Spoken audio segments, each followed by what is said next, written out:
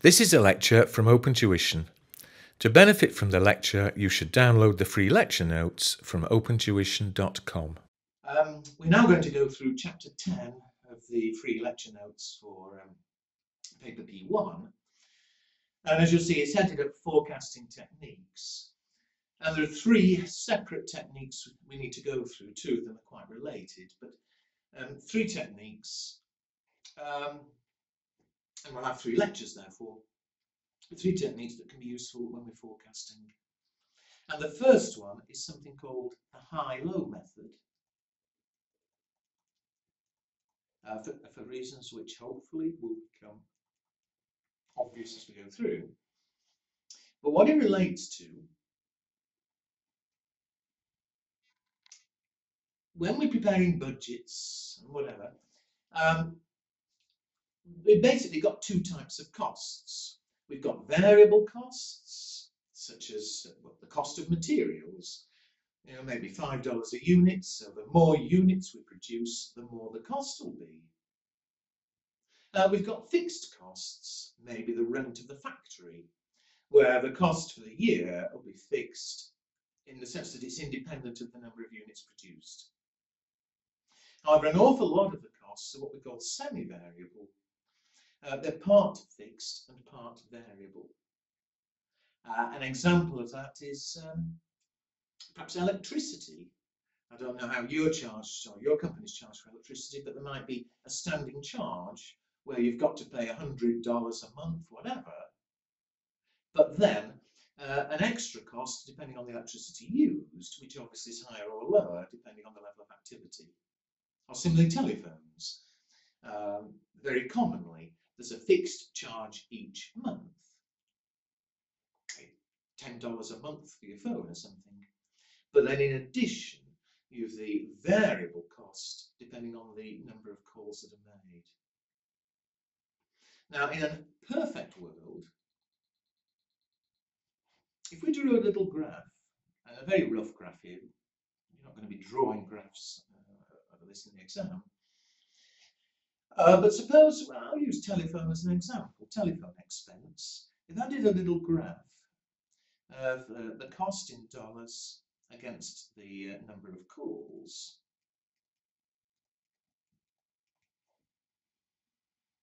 again, maybe there's a fixed charge. Maybe I have to pay $10 a month, regardless of how many calls I make. But in addition, there'll be a charge per call on top of that. So if I make no calls at all, we'll just pay $10, the fixed charge. But if I make 10 calls, 20 calls, 30 calls, well, if the cost per call is $1, then if you make 10 calls, you'll pay an extra $10, pay 20. If you make 20 calls, you pay an extra $20. So in total 30, if you make 30 calls, an extra 30, so you pay 40 in total. I think you see what I'm trying to get at. So you've got that fixed $10, whatever happens, plus a variable cost. That bit's fixed, this bit's variable.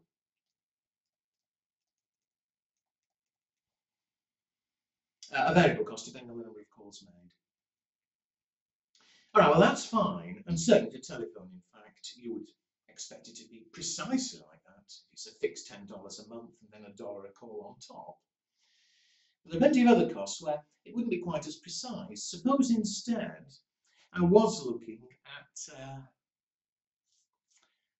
well, electricity based on the units produced.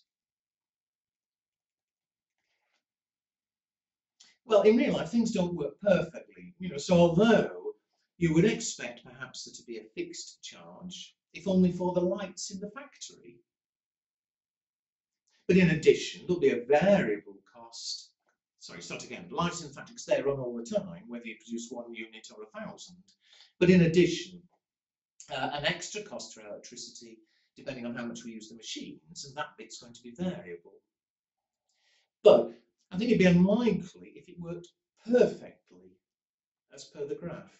You might find if you did a graph month by month of how much we'd spent on electricity, as against how many units we produced, you might find it was a little bit like that. That it wouldn't be exactly linear. Sometimes you spend a bit more than you'd expect, sometimes a bit less. You'd expect them to be more or less in a straight line, but not precisely. And so this is where high-low comes in. Suppose, turn to page, the third page, where you see an exercise. We've got there a table which shows the total costs recorded at different activity levels during the year. So maybe we've looked at however many there are, I think it's 7 months there. Maybe we've looked at the past 7 months. And one month we produced 100 units, the next month 400, the next month 200, the next month 700, and so on. So month by month we're producing more, we're producing less. And we've also got for each month the total cost. Maybe it's the electricity bill. The total cost. Month 1 we produced 100 units and spent 40,000. Month 2, 400 units, we spent 65,000, and so on. Well, just looking at that, it does look to be something like that graph I've drawn. I'm not going to put them all on a graph, we'll be here forever, but if you look at it, 100 units we spent 40,000. The next month, produced a lot more, and fine, the cost is a lot more. Next month, produce less, the cost is less, and so on. So it does look to be following this sort of pattern. But two things. One is, it's not completely variable. If it was completely variable, then since month 2, we spent 4 times as much as month 1. The cost would be 4 times as much, and it isn't. So it's not completely variable. It's going to be part fixed, part variable, a bit like that graph I was looking at. But also, although I'm not going to put them all on a graph, I think you know what I mean. I could, don't worry, I'm not going to finish this, but we could have the cost as against units. I would say month 1 it was 100 units and the cost was 40,000. Month 2, 400 units and the cost was 65,000. Month 3, 200 units and the cost was 45,000. We could put them all on a graph. However, and have a go yourself if you want, although it does appear to be more or less, as I was talking before, this semi-variable business, they're not actually going to be completely linear. Look at the 5th and 6th months. In the 5th and 6th months, 5th month we produced 600 and paid 70,000. The next month only 500, but the cost didn't go down, it was still 70,000. So in fact what would happen if you did put them all on a graph, you would get a graph something like this, where they do look to be more or less in a straight line, but not exactly. And so what we want to do, we know it's not ever going to be perfect, but we want to find out approximately what is the variable cost per unit and what is the fixed cost per month. Now we could put them all on a graph and try and draw a line, but we're not going to do that. There are 2 approaches, the first of which is high-low, and it's a very simple one. The formula is actually on the previous page, but rather than blindly use a formula, what we do is this. We say, first of all, what's the highest, what we call dependent variable? What I mean by that is if this is output and cost, surely you expect the cost to depend on the level of output. More output, more cost. Less output, less cost. And so the cost depends on the output. And we say, from those 7 months we've looked at, which one gave the highest cost? And the highest cost, oh, check me here, is 85,000. And how many units was that for? It was for 700. We then look again and say, which one was the lowest? And so again, the lowest cost from those 7 months, the lowest one is 40,000. And what was the output? That was for 100 units. So we just take the highest and the lowest. And we then say, well, why is the cost different? The cost of the highest is higher by 45,000. Why is it higher? Any fixed cost will have been the same in both months. It's higher because of the extra variable cost of producing an extra 600 units. So again, fixed costs will have been the same. The only reason why one is $45,000 more than the other, that must be the variable cost of the extra 600 units. And therefore, the variable cost per unit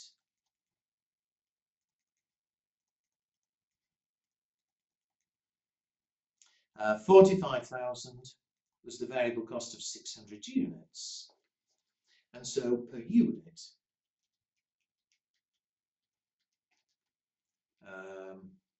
yes, 75. So we now know the variable cost is $75. And having got the variable cost, now we can easily work out what the fixed cost per month is. If we look back at the highest one, we know what the total cost was, 85,000. That total cost is the total of the fixed cost plus the total variable cost. Well, the variable cost, I'm looking at the highest, we've done 700 units. Well, at 75 each, the total variable cost that month would have been 52,500. And therefore, the rest of that total of 85 must be the fixed cost per month. And what does it come to? 32,500.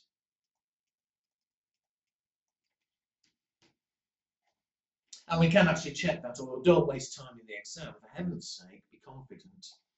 But I can check it because if you look at the lowest month, the total variable cost, well, in the lowest month we produced 100 units. So 100 at 75,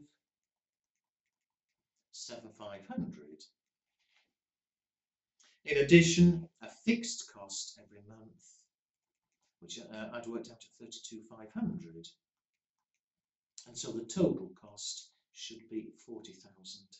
And was it? Yes, it was.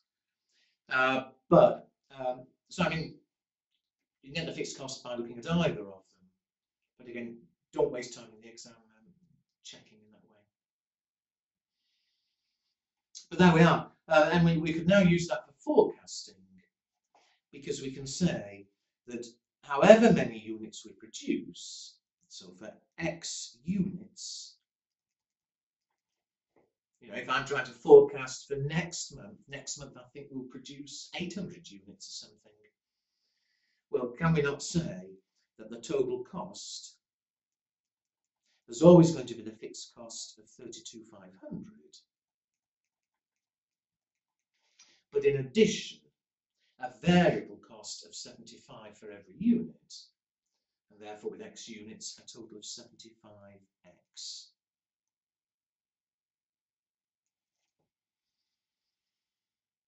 So that's where it fits in with forecasting. We've looked at past months to determine what the fixed and the variable costs are. as I said a moment ago, if I wanted to forecast for next month, if I know how many units that we're forecasting on producing, then I can stick it in that equation and forecast what the cost will be. All right, now that's high-low, and although it's a nice, easy exercise, there are, in fact, two big problems. One is we've only looked at extremes. You know, I said we could have put all these on a graph.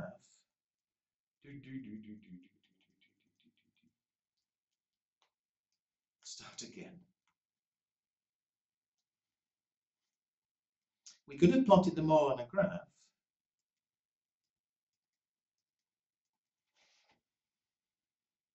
We know it's not exactly linear, but we say, oh, that looks more or less linear, we'll approximate. But all we've done is taken the first one and the last one and treated it as though it's linear between them. Well, that's fine, but just suppose that the highest month had been unusually high. It had been up there. Well, we'd only have looked at the highest and lowest, so we would have effectively assumed the costs were going like that. When in fact, that was really abnormal. They were going more like that. So that's one problem. It's very affected by extremes.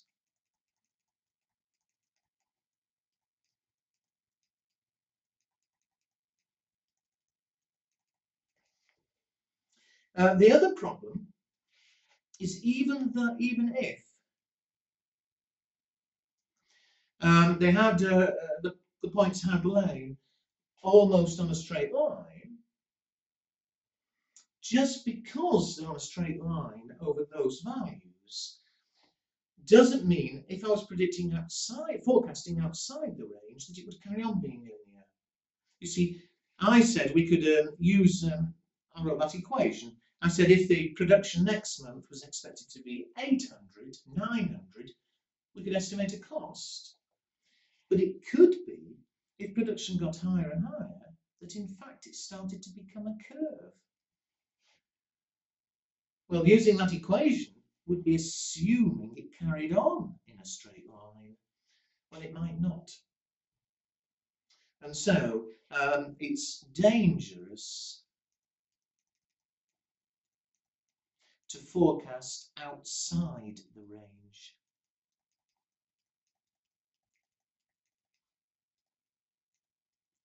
You know, if our values are more or less linear, then okay, we can be reasonably confident if we're forecasting, you know, within the existing range. But if you are trying to forecast outside it, there is that risk. Anyway, that's the high-low approach. As I've said, on the one hand, it is very easy, it's very quick, but this problem of being affected by extremes, the highest or the lowest being unusually high or low, which is why a better approach is the one I'll deal with in the next lecture, which is called regression analysis. But anyway, that's high-low. We'll leave that bit there.